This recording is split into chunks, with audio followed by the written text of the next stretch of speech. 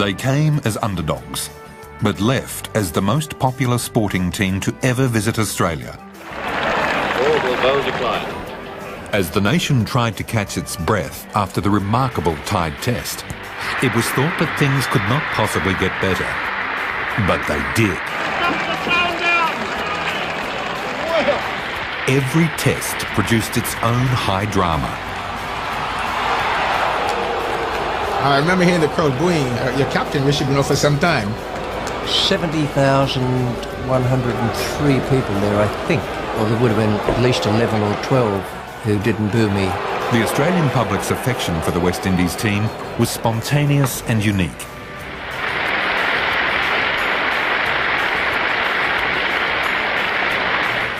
The final test in Melbourne attracted a world record crowd. Bale came off, there's no doubt about that. And the umpires are conferring at the moment. And when it was all over, a perpetual trophy was named in honour of the visiting captain.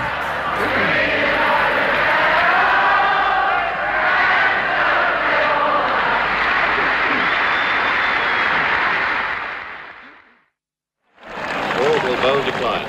The first test in Brisbane had created history. It was the first ever tie in 83 years of test cricket.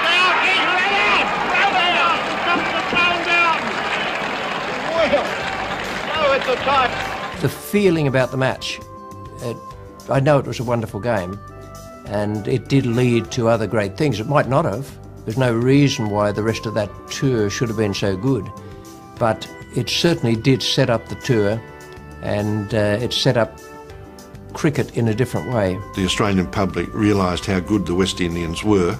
They were exciting to watch. The Australians, well, I think they took us for granted a little bit, but by the same token that they picked the West Indians up as being fantastic to watch, and it was an entertainment to go along and see a test match. Well, I think they were the underdogs, weren't they? And they did so well, and the Australians do love supporting the underdogs, and I think that helped immensely. I think the cricket was brilliant. Having a tie test, of course, set the tone. From that moment on,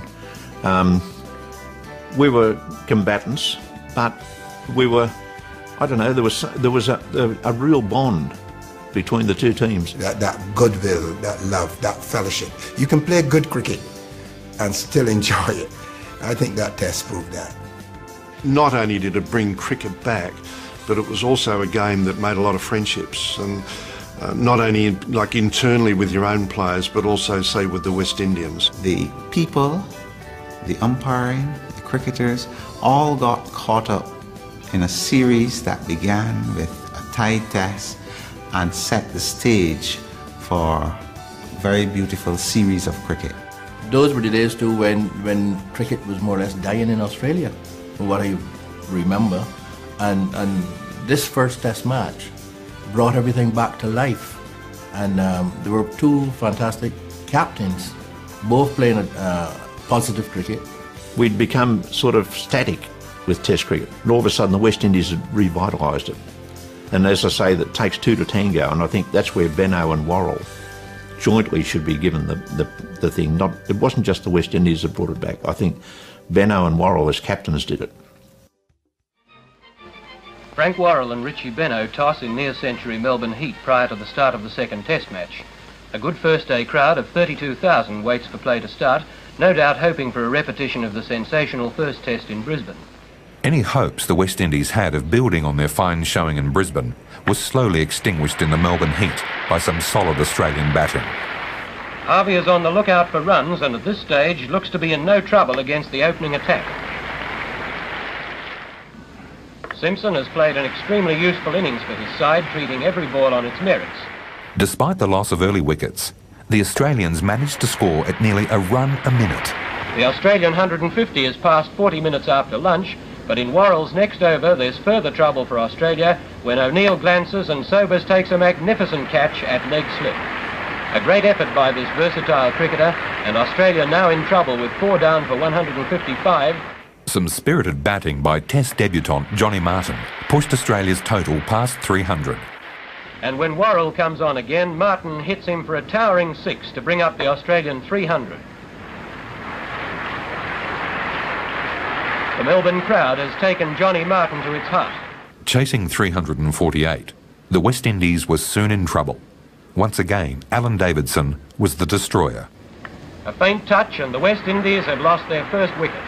Davidson is bowling with plenty of life, but Kanhai's in brilliant form and his fluent off-drive brings him another 3 runs. Kanhai's superb 84 was not enough. The West Indies innings crumbled. Wes Hall is next in, and much to the delight of everyone, he wastes no time in cracking Davidson through the slips for a speedily run 3. However, some comic relief was once again provided by Wesley Hall.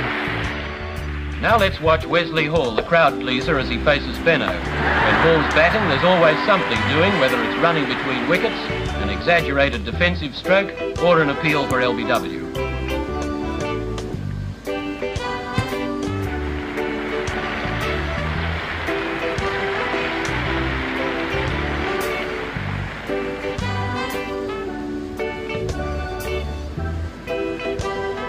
There's no doubting the popularity of Wesley Hall, and this seems to apply equally to the players as well as to the cricketing public. A huge swing, and then bowled neck and crop by Davidson, with Martin smartly catching the ball. West Indies all out 181, 167 behind, and Alan Davidson taking the bowling honours with a splendid 6 for 53. Benno applies the follow on, and Hunt and Solomon are the opening batsmen for the second time. After a 10-minute spell, Davidson begins bowling again, and the innings begins with a most inauspicious stroke from Conrad Hunt. Early on in the West Indies' second innings, there was a rather unfortunate occurrence that became known as the Joe Solomon cap incident. But when Solomon faces Benno, the West Indians are to suffer a bitter blow. Before completing his stroke, Solomon loses his cap, which dislodges the bails, and on appeal, he's given out by umpire Hoy, hit wicket. My cap fell on the wicket, and this is a slow bowler. He's not a fast bowler. He's ducking from a bouncer. Slow bowler playing back, and the cap just fell off in the stump. We all knew that he was out. I mean, there was no hesitation in the West Indies camp by the West Indies players because it's a part of the rules of cricket. It really was quite interesting. I remember hearing the crowd booing your captain, Richard Benoit, for some time, which is quite unusual.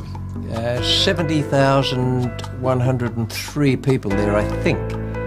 And there would have been at least 11 or 12 who didn't boo me that day. Joey walked off, and then suddenly the crowd is really booing Richie, which was totally unfair. And it was a very tough call for him, I think, then, because there was no way he could recall the batsman. The man was out legitimately, so it was a clear-cut decision. But the crowd didn't like it. The games had gone so well, and the relationship between the teams and the Australian people was such that they thought probably at the time that Richie should not have appealed, or the team should not have appealed. I think it was a measure of how much the West Indians under Frank Worrel had begun to win the respect and admiration of the Australian crowd. And therefore, technically and legally, Joe Solomon really was out. But they saw it, understandably, as not quite sportsmanlike. And it's a part of the rules, and you have to appeal. Otherwise, you're not keeping within the laws of the game. I can understand the Melbourne probably being a little bit upset about it because, the West Indies team was so popular.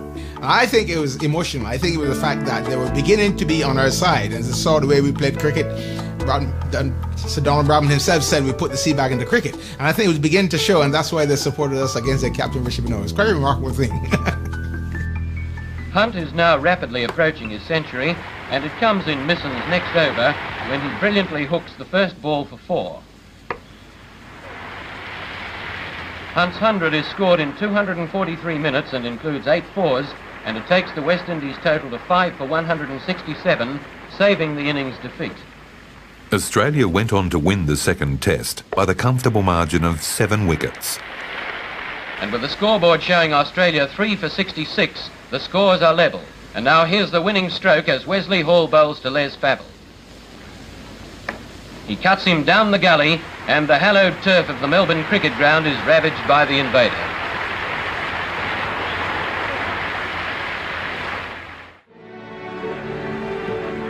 The way the Australian crowds embraced this team of West Indian cricketers had considerable social significance, given that it occurred in an era when the White Australia policy was still in existence. Under this policy, people with coloured skin were not permitted to immigrate and settle in Australia. Entry was restricted to working and or studying for a period not exceeding 5 years. It was never talked about. We knew that they had to pass certain regulation changes for us to go there and to be admitted on a par with everybody else. And I think this must also have impinged on Frank in his thinking. And that is why I think he was so insistent that we deserve and merited the appreciation and the response, positive response of Australian people. We had heard about the white Australian policy, and when we got there, we knew it was there. To me personally, you know, racism to me has always been it was really a social construction and not a biological reality. I say so because my grandfather was white. I mean, whether you believe it or not, he was from Scotland. And therefore, you know, I'd been accustomed to sitting down on the lap of an old white guy with blue eyes and calling me, "Come on, my grandson." I mean, that is not the norm in the West Indies. So personally, I could never fathom it, to be honest. It offended me, personally. The people are people, regardless of the colour of their skin. And I've always looked at life in that light. What happens, the more you mix with people, the more you get to understand people, the better it would be. There was an occasion when we were in actual fact invited for lunch by a lady, and 3 of us went to lunch, and she informed us that really and truly it was because we were VIP cricketers that she would have us in her house, but she would not have Aboriginals in her house, or normally black people in her house, because this was not the way she was brought up, and she would not feel comfortable like that. I'm not responsible for the colour of my skin, you're not responsible for the colour of your skin. We're just human people, and if you can behave and relate to me, and I can do the same thing, there's nothing wrong with it. Nothing wrong with it. And this is one of cricket's most powerful forces, isn't it? I think so. I think so. I think so. The issue of the White Australia policy was even raised in conversation with the Prime Minister of the day, Sir Robert Menzies. We had this function, and you know, he came and he spoke with me, and we exchanged pleasantries. And he asked me whether how I like Australia, and I gave him a very honest answer. I loved it. He says, "How were you doing in Brisbane?" I said, "Marvelous." Any complaints? I said, "None whatsoever." "But is there anything that you don't like about this country, or any policies or anything that we have?" And you know, that was outside the off stump, so I was, you know, as a Prime Minister you're talking to, so you're pretty guarded. And I said, "Oh, not really. I think that I'm okay." And he asked me 3 to 4 times. And I said, "Since you're very persistent, sir, I just want to tell you that I really don't understand your white Australian policy, because simply, you know, we love this place so much, but my brother, who is only a year older than me, better educated, he's a nicer guy, I know that. I'm sorry, you know, it's hard for me to say that, but that's the way it is. And you're not going to have him, but you'll have me because I can play cricket." And that, to my mind, and I wasn't too impressed with, especially since I had this whole business of my genes, where my grandfather had come from Scotland. So I said it isn't apparent, because in 2 generations you can go full circle. There's no doubt about that. And he took it very gentlemanly, as I would expect. He definitely took it very well. He says, "Oh, I see. I just want to know." They didn't look at the colour of the skins. The Australian public loved the West Indians because of the way they played cricket, and they're obviously gentlemen. So Frank Worrel picked that up, and he realised that they were loved, and I think the emotion got to him. From the very beginning, we had no doubt at all that the Australian people wanted us to be there, and especially as we started to play the solo cricket, we started to play. And I personally, and I know that none of our players ever ran into any difficulty at all throughout our stay in Australia during that 66-1 tour. The Sydney Cricket Ground, as Australia's captain Richie Benaud leads his team onto the field before the start of the 3rd Test match. Benaud lost the toss, and the West Indian captain Frank Worrel decided to bat on a moist pitch. The opening pair is Cammy Smith on the left and Conrad Hunt. It's a hot, steamy morning and a large crowd sees Davidson open the bowling to Hunt. And what a start it is. A crashing shot, and the West Indians have begun their innings in spectacular fashion.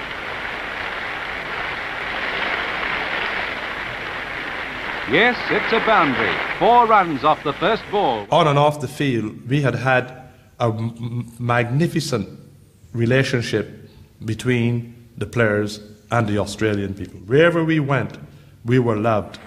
The Australian public certainly loved watching Garfield Sobers in full flight. He delighted the crowd with another blazing century. 37,000 ready to cheer as Davidson bowls.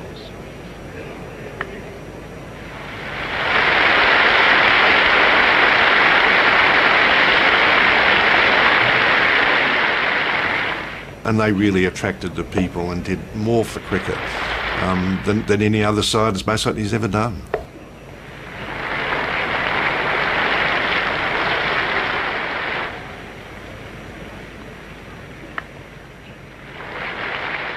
I was bowling to Sobers with the second new ball, and I'd bowled him a slower ball about 3 balls beforehand, and he didn't pick it up very quickly.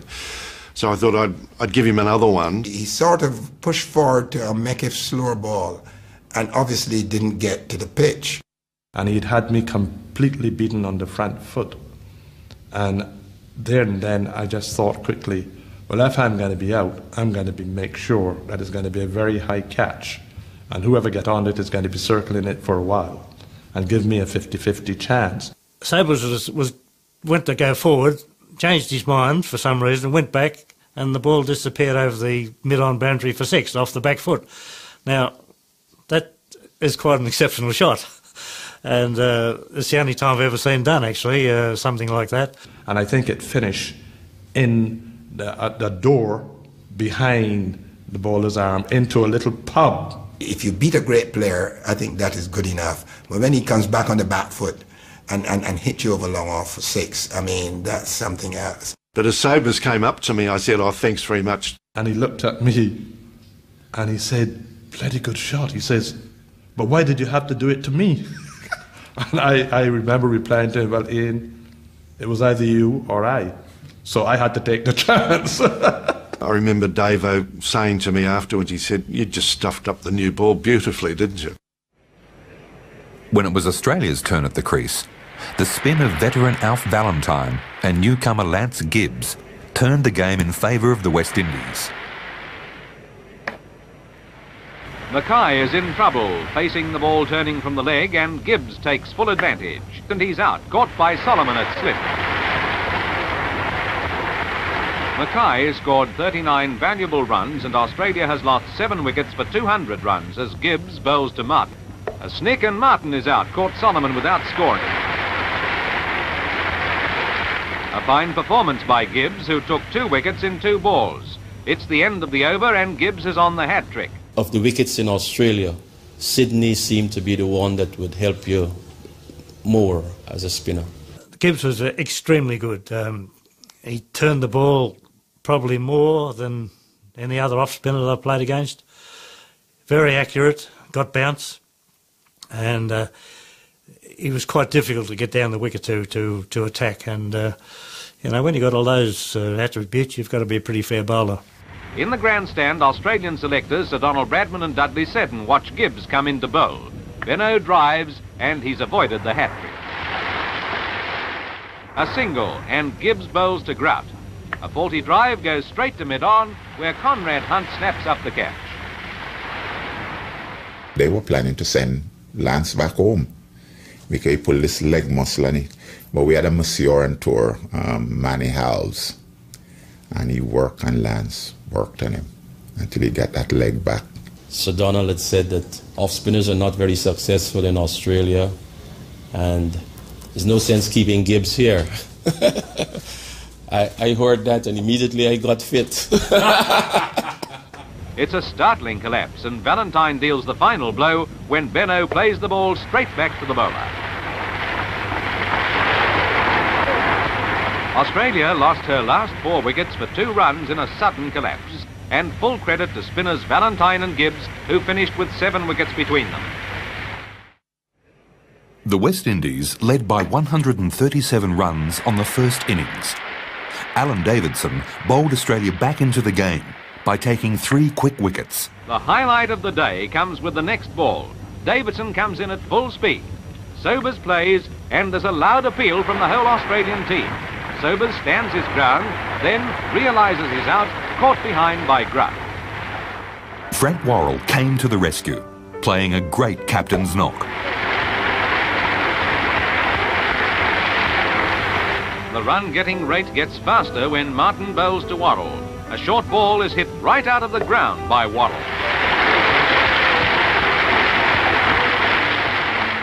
One of the most astounding memories that I have of this game, Frank Worrel drove Davidson through the covers for 4, and no one moved, but everyone in the ground stood up and applauded. It'd take all the technical perfections that can be created in any one shot at any one time in any sport, and that was, to me, was this cover drive he played in Sydney, and I thought, gosh, that was some shot.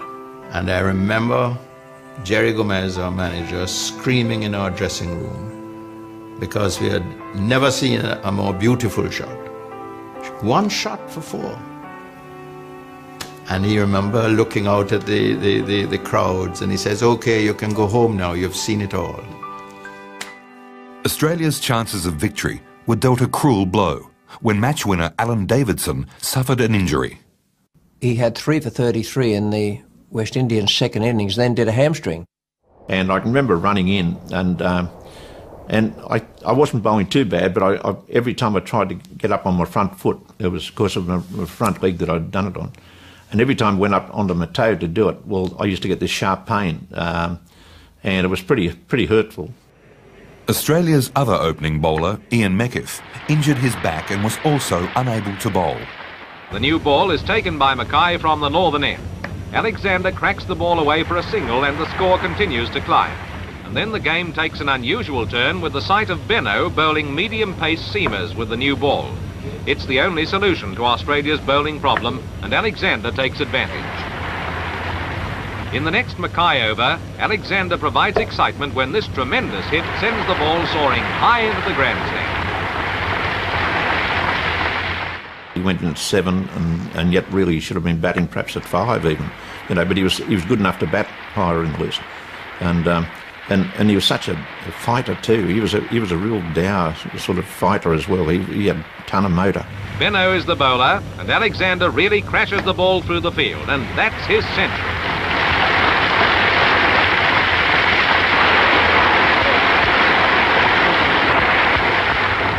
Alexander has scored his first 100 in Test cricket, a great performance. Yes, indeed. I made 108 the first time. I had made 3 figures in a first-class match. And it occurred in the second innings. Fortunately, as Lance and others have reminded me, if they hadn't stayed at the wicket, I would never have done it. Australia's task of scoring 464 runs in 9 hours began to look possible, thanks to superb batting by Norm O'Neill and Neil Harvey. Harvey passes his 50 to become the first player to score 1,000 runs in Test matches between Australia and the West Indies. The score passes the 100 in an exciting period of play. All is bowling in the last minutes of play, and the last balls fly over O'Neill's head. The batsmen have added 90 runs in less than even time. This is the second last over, and Harvey takes a single to give O'Neill the chance to get 50 before stumps. And O'Neill makes no mistake. At stumps, Australia has 282 runs to get, with Harvey 84 and O'Neill 53. I was batting with Norm O'Neill, and we had a good partnership going. And being 84, I was a little bit stiff in the morning, and instead of having a loosen up or a rub from the masseur, I gave it a miss. The final day of the third Test match in Sydney. Australia's batting, and Richie Benno is called onto the field after Neil Harvey injured a leg muscle attempting a run. In the very first over, Lance Gibbs was bowling at the time, and I pushed one into the covers to Gary Sobers, and I went through for a quick single and just got within a yard up the other end, and my hamstring went twang and had finished me for the game. I just couldn't stand on it. Harvey drives without getting to the pitch of the ball, and he's out, caught in the covers for a grand 85. It was a great catch by Sobers, and the West Indians have broken the vital partnership. Valentine bowls to O'Neill, who now carries a heavy responsibility. If he fails, then Australia's hopes will slump with him.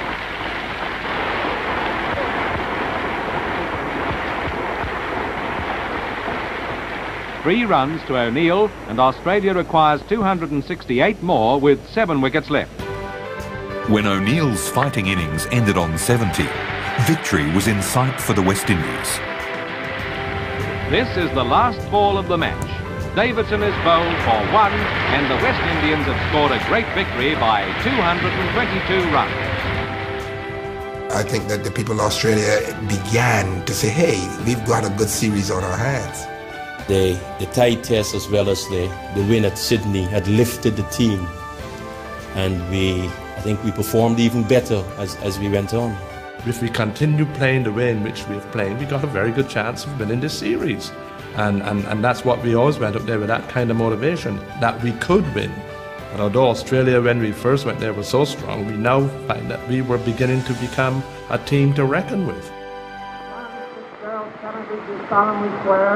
I, John Fitzgerald Kennedy, do solemnly... The youngest ever President of the United States of America takes the oath of office and sets out his vision for the new frontier of the 1960s. Ask not what your country can do for you.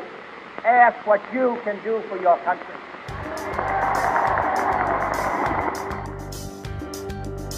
A few days later, the teams gather in Adelaide for the vital 4th test. The series locked at 1 test all. Hoare tends to be inaccurate in his opening over, and Hunt punishes anything loose, getting 4 from this square drive. High on confidence, the West Indies fielded an unchanged side. Decimated by injury, the Australians were without senior batsman Neil Harvey, the spearhead of the Australian attack Alan Davidson, and his new ball partner Ian Meckiff. From my point of view, it was a very downcast feeling because I'd lost Davo, and this was a real problem. And the man who'd taken all these West Indian wickets was suddenly not going to be there. The other thing that happened, of course, is we lost the toss. It was 107 degrees in Adelaide, and it's 9 o'clock at night. It was still 104 degrees, so it was pretty warm. The blazing century heat was matched by a rampant Rohan Kanhai. When you have a good player like Rohan, he's in the top drawer, you know, and he made it look so easy. But there's no doubt at all about Kanhai's classical cover drive straight to the boundary, and when it's followed by a well-executed square cut, it seems as though this is going to be Kanhai's day. He was in full flight on the Adelaide Oval with its short sides, and he'd already worked out what a good idea it was to be able to play a double cow shot and hit it in the middle of the bat and send it over the Victor Richardson gate. When Richie Benaud comes on to bowl for the first time, it's all the same to Kanhai as he swings him high over square leg for the first 6 of the match. It was the Western new way of life. I mean, we played attractive cricket, we entertained, and at the same time, individually we performed, and that is where I was taught how to play the game. When Benaud bowls again, the avalanche continues as Kanhai unfolds some superb off drives and helps himself to 11 runs. Technically a wonderful batsman. He always looked as though he wouldn't get out. He had a great technique. He's very quick on his feet, very sharp. And my lasting memory of his innings in Adelaide is falling over time and time again where he's trying to sweep and still hitting the ball for 4 or 6 from halfway on the ground. Great eye. And when fast bowler Hoare bowls to Kanhai, he suffers the indignity of being hit high over mid-wicket for 6. The second time in this innings, Kanhai has hit an Australian bowler over the fence. West Indies cricket needed something, and that series had helped us to sort of come out of our shell and entertain a little bit more. Plus the fact that the series had taught us how to be hard and hard professionals, because we were playing against a team that were renowned with great players. Canhai's century seems inevitable, and it comes when he on-drives Klein for 3.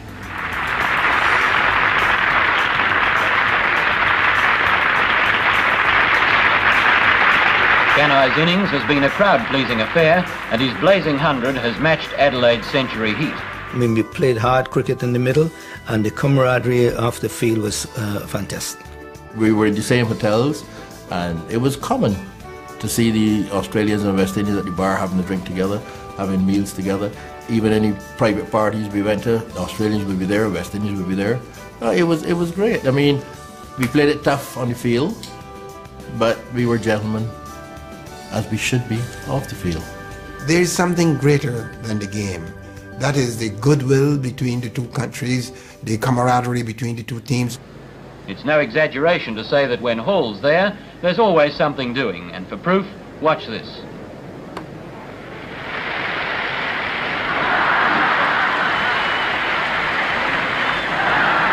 Yes, it's all in a day's work for Wesley Hall. The spirit was fantastic. We spent a lot of social time with them. There was very hard, tough cricket out in the field, but the good spirit was always prevalent.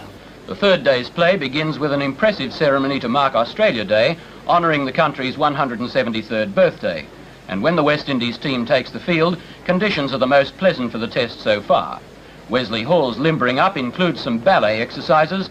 For the big crowd on the holiday Monday, the Australia Day celebrations were spoiled, first by Hall. Then Lance Gibbs once again turned the game in favour of the West Indies. Lance Gibbs begins a devastating and historic piece of bowling. Mackay is out LBW to Gibbs for 29, and the Australian total 6 for 281 with Grout the new batsman.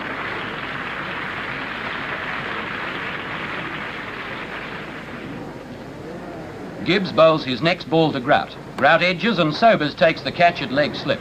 Australia 7 for 281 and Frank Misson interface a hat-trick. I realized that Frank Misson coming in, he's going to push down the line, bat and pad.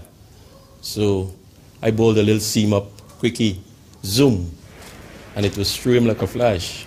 Well, not expecting that. Lance Gibbs has taken the first ever hat-trick in Australia-West Indies test matches. A triumphant moment for the young off-spinner, and the Australian captain is on hand with his congratulations too.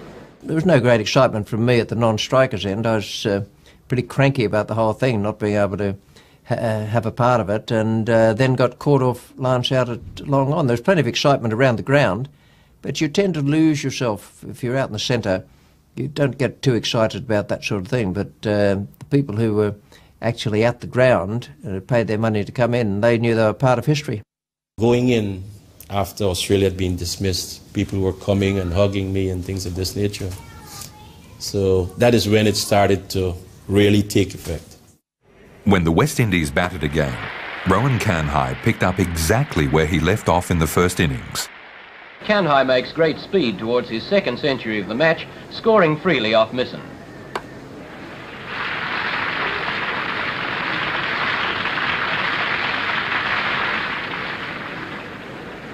This flashing cover drive by Kanhai, another boundary, takes his aggregate for this tour of Australia to over 1,000 runs. 1,000 runs which have given pleasure to hundreds of thousands of Australian cricket lovers. Kanhai's now on 99, anxious for that vital single, but he doesn't connect every time. So he came to me and we had a little discussion, and we said, look, you just got to play the ball straight back down the wicket. I mean, to either side, just short. I'll come through, you get your 100. Benno brings 3 fieldsmen in close on the onside to cut off the short single, but Kanhai can't resist the temptation, and a brilliant piece of work by Misson runs Hunt out by inches. Hunt foolishly run out for 79, and the West Indies 2 for 229. A wonderful partnership of 163 between Hunt and Kanhai. And Kanhai is obviously greatly affected by the foolish mistake. It was sad because, you know, he was batting so well. And it was a good partnership at that time. And although we planned to run, whatever happened, I mean, I think it was a little bit too close at the time, and it proven that way. I was trying to get Rohan to keep focus and carry on, and therefore, looking at him and trying to get him focused, I didn't see I was going the opposite direction to the dressing room. It was the most embarrassing moment of my life as well. But for the sake of the team, it was okay. Kanhai's second century for the match comes when he square cuts Hall for 4. A wonderful achievement by the audacious little man from British Guiana. A feat achieved only once before in Australia-West Indies test matches by Clyde Walcott. And the Australians are generous in their tributes to Kanhai. You don't make 200s in a test match, 100 in each in a test match every day. And it was a special day for me when that happened. Benno bowls again. Kanhai attempts to pull him for 4, is struck on the pads and given out LBW by umpire Hoy. What a great double by Rowan Kanhai, 117 and 115. I was a great autograph collector, me. I didn't know what happened to my autographs books now. And I used to, all the whole cricketers, them, I used to go and sit down and listen to them. Of course, one of the old cricketers you spent some time with was Sir Donald Bradman? Yes, Sir Donald, yeah, I used to go and sit with him. And I remember my little autograph book, I said, I have a page here. I want Sir Donald on one side and I want his wife on the other side. And I got his, but she had gone for something. And I was in the dressing room and he came and get the book from me and took it to his wife and got it autographed and bring back to me. So Donald, them guys couldn't believe it. They couldn't believe it. Like one of the world's greatest batsmen have the time to come up to a little guy from Jamaica to get his autograph. You know what I mean? It was something else. Finally, with 3/4 of an hour to stumps, Worrell declares the West Indies innings closed at 6 for 432 and giving Australia the virtually impossible task of scoring 460 to win in 395 minutes. Favell gets an edge and Alexander's magnificent diving catch starts the Australian collapse. And Sobers bowls again in what's to prove a tragic over for Australia. O'Neill and McDonald move off for the single, but Kanhai's superb throw runs McDonald out. McDonald is out for 2 and Australia 2 for 7 in real trouble. Hall bowls the last ball of the day. Simpson edges and Alexander takes his second catch. Simpson out for 3 and the Australian total 3 for 31 with O'Neill 21 not out after a sensational last half hour before stumps on the 4th day. When it came to Adelaide and the situation that ensued after the 4th day, we really did feel we were in with a big chance. But I must tell you, that one of the delightful experiences of our lives is Jackie Hendricks and myself, we were that day invited, that night actually, to Sir Donald's home for dinner. That was one of my abiding pleasures of the whole tour, the being so close to Sir Donald Bradman and, hearing him talk about the cricket and analyse it. And it had a great effect on me. And at the end, when we were leaving, we turned to the Don and he says, well, we'll look as though we got you tomorrow, Don. Sir Don. And he looked at us and he says, yeah, it looks that way. But if ever there was an occasion for Mackay, it's tomorrow. Australia 5 for 129 and the doer Mackay, a great man for this situation, is to partner Benno. Mackay's almost out immediately when he edges to leg slip and Gibbs almost makes a catch. It's to prove a costly let-off as far as the West Indies are concerned, as the imperturbable Mackay's innings is soon underway. Slasher would go down probably as one of the best team players I've ever played with. You could ask Slasher to go out and try and make 50 in 50 minutes. He'd do it, which is against his style of play. Or else you could ask him to go out there and say, I want you to stick around for 4 hours and make 10. That was his style of play. He could do that. Gibbs bowls and again Mackay fails to make contact, but Alexander's beaten 2 and there are 2 byes. Ken Mackay has the reputation of being the world's best judge of whether a ball is going to pass outside his stumps, and in this innings he gets plenty of opportunities to test his judgment. We've all seen shots of Slasher leaving the ball go when it's going 2 inches past the off stump as it was in those days, just a centimetre or 2 nowadays. And he did that. I can't ever recall Slasher being bowled not playing a shot. He just had wonderful judgment. Worrell himself comes back into the attack for what's to prove a sensational spell. Grout is beaten and the confident appeal for LBW is upheld. Grout out for a well-made 42 in 76 minutes And when the players leave the field for tea, the Australian score is 7 for 203, still 2 hours to bat, and only bowlers Misson, Hoare and Klein to come in. Well, Norm O'Neill and Johnny Martin took me out for some practice in the nets, and they bowled to me for about 20 minutes, and I was bowled 8 to 10 times. And I'm playing at balls that I thought were going to turn, and they went straight, and balls that went straight, and they turned, and there was a woman standing behind the nets, and she said, well, it's a waste of time sending you in, isn't it? Well, I couldn't disagree with her, the way I was batting. After tea, when Sobers bowls, Mackay has a few uncomfortable moments, but nevertheless he's doing a typically sterling job for Australia. Hoare's innings comes to a sudden end, clean bowled without scoring. The Australian scoreboard now shows 9 for 207, and in a devastating burst, Worrel has taken 3 for 8. And we lost 3 quick wickets, and I padded up, and the boys were packing their bags to go home. Didn't give you very much confidence. I said, well, away you go. I don't want to see you until the end of the game. Yeah, righto. I walked down the stairs, and one of the members laughed out and said, ho, it's all up to you now, and the whole stand started to laugh, so. When Victorian spinner Lindsay Klein makes his way to the wicket and smiles ruefully at the West Indies fieldsman, there are over 100 minutes scheduled to stumps, and with fieldsmen all round him, Klein sets about a task generally considered as utterly hopeless. I seem to recall it was about, I think, 20 past 4 in the afternoon when Klein went out to bat. And of course, we were all starting to prepare to leave, pack your bags and whatever you had to do, because another 10 minutes and it'll be all over. Klein safely threw his first over. When you look at the record of Lindsay Klein, we figured, well, we're home and dry. At the time, you didn't have any worries.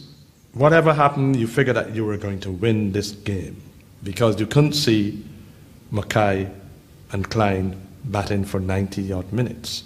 And with Sobers at the other end, Mackay defends to perfection.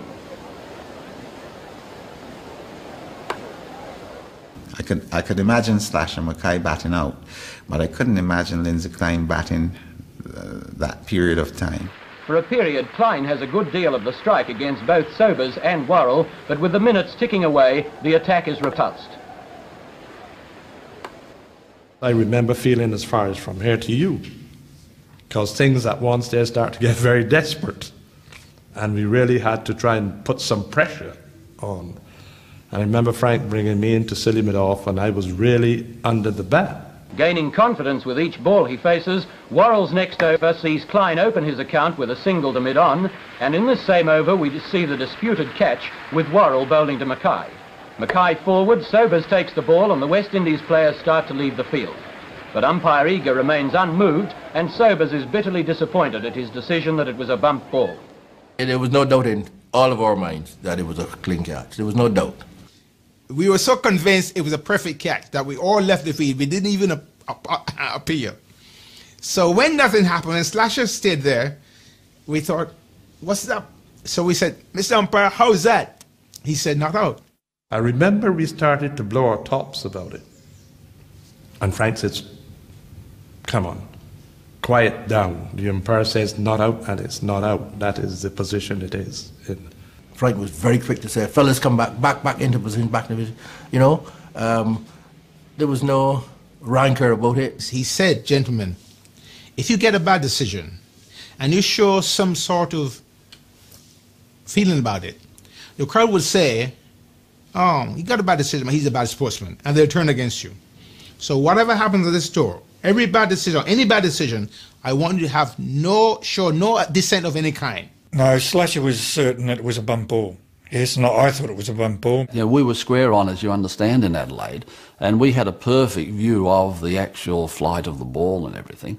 And it never ever occurred to us that it was a catch. And it didn't occur to Slasher or... I think what happened with the West Indies, they hoped. Klein doesn't middle every ball, but who'd expect him to in this electric atmosphere with 13,000 spectators and 1 million more listening and watching, wondering which ball will end the test match. Slasher gave me a lot of confidence. He believed that I could bat defensively, and he did say that to me.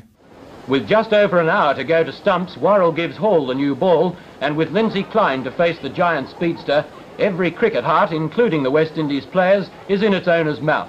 Let's watch and see how Klein fares. First, a no ball from Hall.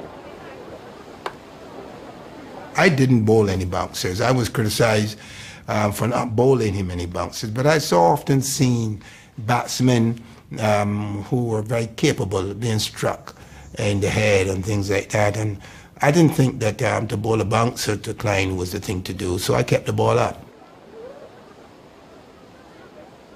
The match almost ends with a run-out when Klein thinks about a single and has to scurry back. It would still be that moment of anguish when you hit a batsman that couldn't defend himself. In fact, until that day, or until that 90 minutes, I thought he couldn't defend himself. Now, I learned very painfully that he could. But it's Klein's day, and he plays Hall with greater aplomb than some of his more illustrious teammates, richly earning the drink that follows Hall's over. We started to get excited about 10 minutes into the last hour. I started to think, well, God, this is possible. They've batted for about an hour, they've gone through a new ball. I sat there with Shirley Bradman through the whole of that last session, and she's crying her eyes out on my shoulder and saying, can we save it, Alan, can we save it? And I said, yeah, sure we can save it, sure we can save it. And indirectly I was saying, well, no, we can't, underneath it all. Gibbs is the next bowler tried, and Mackay has mixed fortunes. But when he turns the off-spinner to mid-wicket for a single, he shows he has increasing faith in his partner's ability to keep the attack at bay. When I became quite nervous was when we had about 20 minutes to go. And then I looked at the clock and I thought, gee, we've come a fair way now and, you know, I might get through. And that's when I got a little tense, yes. We started to count because the clock at the Adelaide Oval goes down very fast on the right-hand side when it's getting down to the half hour, and it goes up very slowly, and it still does. In the dressing room, it was almost unbearable. The old sweaty hands, being forced to sit in the one seat, players who smoked were puffing away. And it just gained, I think, an atmosphere in the dressing room for tension I've never ever seen or before or since. We started to get edgy, and we were very edgy towards the end, I can tell you. There was as much shouting coming from the dressing room as each ball was negotiated as there was from the members, who normally don't shout about anything. Australia still with this last wicket intact. Klein not out 15, Mackay not out 62. And great Scott, what are we going to call this for a field? The whole side's gathered round Klein. There's a row of 4 blokes on the onside.